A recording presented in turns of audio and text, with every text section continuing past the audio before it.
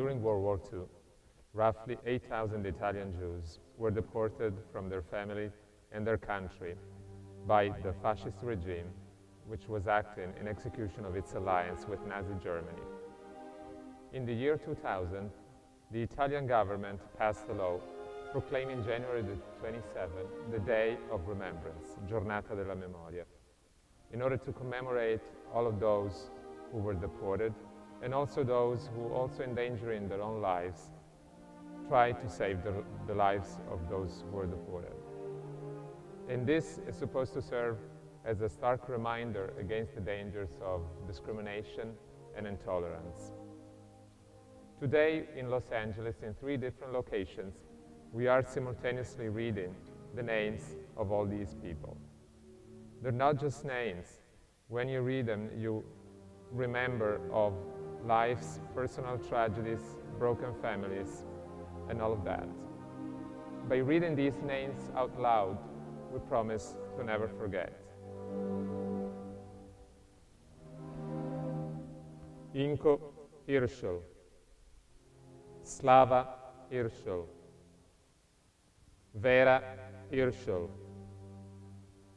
Zora Hirschel, Bela Ochberger, Evelina Ochberger,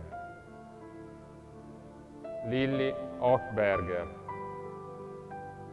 Lina Iacchia, Riccardo Iacchia, Silvio Iaffe, Ugo Iaffe, Elda Iona, Enrica Iona, Enrichetta Iona, Giora Jonah, Giorgio Jonah, Giulio Jonah, Giuseppe Jonah, Flora Cablio, Joseph Cabilio, Hannah Cabilio, Elena Caposi, Oscar Caposi, Ella Kiss, Dora Klein, Eva Klein, Irma Klein, Paul Custer, Deborah Karwatstein, Abder Labi, Anita Levy, Anna Levy, Anna Margarita Levy, Bruna Levy, Bruno Levy, Buba Levy, Fausto Levy, Federico Simone Levy,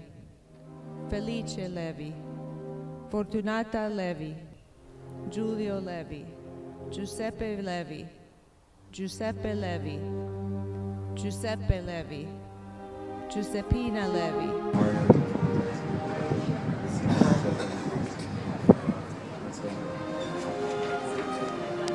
Heroes of humanity, Zenz of the Democracy, Trace of the Benedicti.